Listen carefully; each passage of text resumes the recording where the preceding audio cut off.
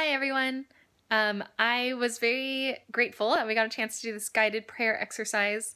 I did it with a bunch of my friends over, I'm in Santa Cruz, so we went to the beach and got to do this together. It was a really powerful time.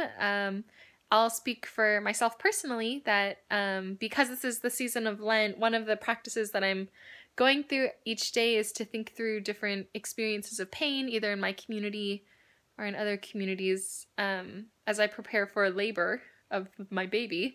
I'm trying to think a lot about how Jesus redeems pain. And the one that I was focusing on, the pain that I was focusing on today was the pain of shame for women.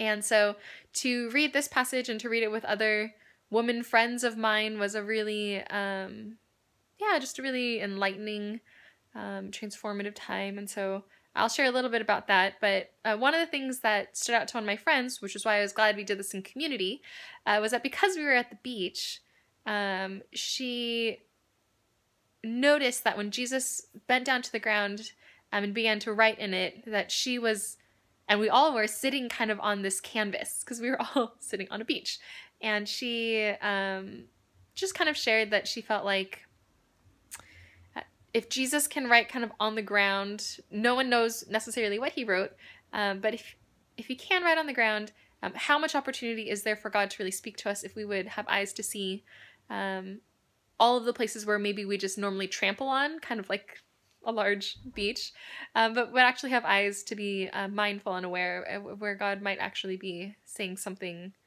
personal and relevant. So that was a really great insight that I had never thought of before, and it especially helped that we did this exercise at the beach together, so we were aware of kind of our environment, our surrounding, and the ways that Scripture was speaking to that. And I think just for me, as I've been reflecting on shame through Lent, this story, I think, really reminded me of Jesus's nearness. So I think reading this in community, sitting with other people, and realizing that in this story, bodily presence is such a essential part of how Jesus communicates his forgiveness to people. That those who kind of cannot cast a stone have to walk away, but in the end, Jesus remains with the woman.